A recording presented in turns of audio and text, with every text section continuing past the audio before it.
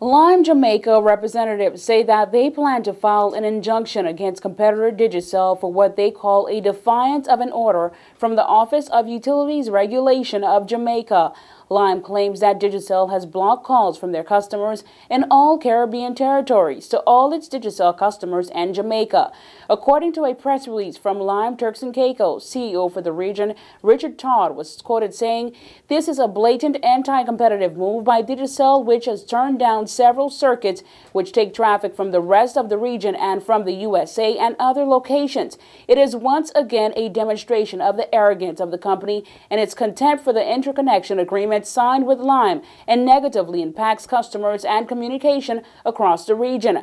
Digicel's continued anti-competitive behavior should be a matter of concern for all regional governments." End quote. Lime reps also say that they are working to restore service to their customers in that part of the region and will inform customers of any further holdups. Up to broadcast time, News 4 was unable to get a comment from Lime and Digicel. News 4 will bring you the full details of this story in an upcoming newscast.